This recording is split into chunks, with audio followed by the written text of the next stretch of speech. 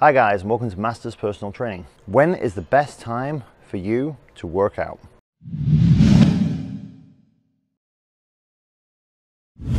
One of the questions that I get asked a lot as a trainer is what times are best for me to be exercising?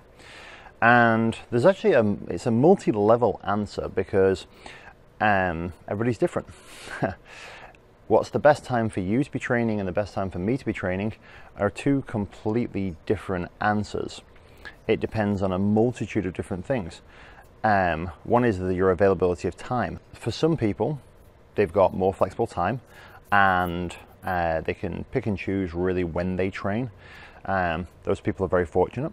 And then for other people, then they don't really have that choice. It's a case of if I don't train before work or if I don't train after work, then I'm not going to get to exercise today because those are my only two training times because of work commitments or family commitments or any of that type of stuff. So if you fall into that category, then don't worry too much about, for you, the best times to train, because it's more important that you actually go and exercise and get your body healthy and work out than it is to be stressing about what time, oh, it's not really optimal for my body to be exercising at this time of the day, because your choice is either don't exercise when you've got the opportunity to, or exercise when you've got the opportunity to.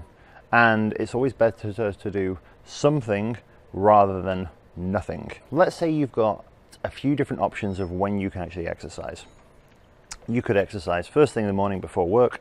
You've got the choice of exercising after you finish work, or you've got the choice of exercising late on in the evening. When is going to be optimal for you? Well, when is your energy the highest? When are you going to get the most out of that workout? When is your brain and your body the most fired up and it's got the most energy? For me, my optimal training time is around 2:30 in the afternoon. Now, part of that is because of conditioning of how I've trained for years and etc. And part of it is usually by that point I've had plenty to eat.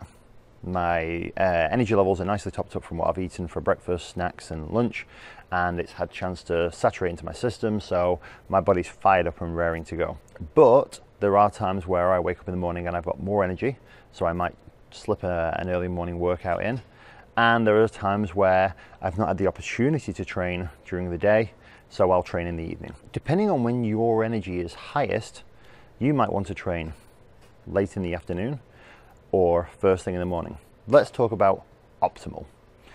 If your body is well balanced and you're waking up feeling refreshed and vitalized, when would be the best and the most optimal time for you to actually train? And it's actually first thing in the morning. So on a health basis, exercising in the morning is better because your stress hormones should actually be high at that point.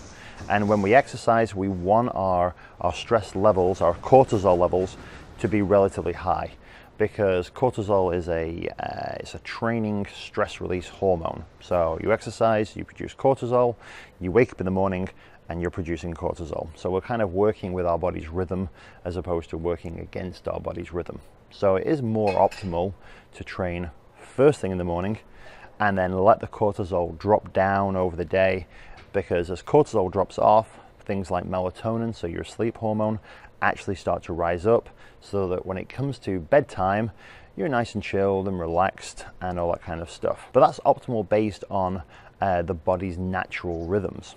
It's not always the case where someone like yourself can actually train first thing in the morning because you start work early, or you can train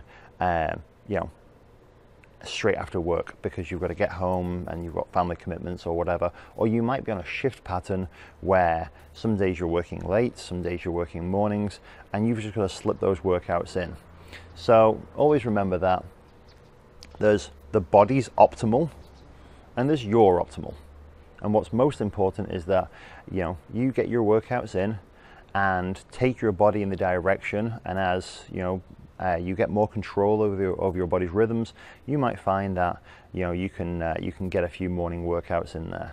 Okay, if you can't, then don't stress about it, because there's nothing you can do about it anyway, and stressing about things you have no control over doesn't do you any good.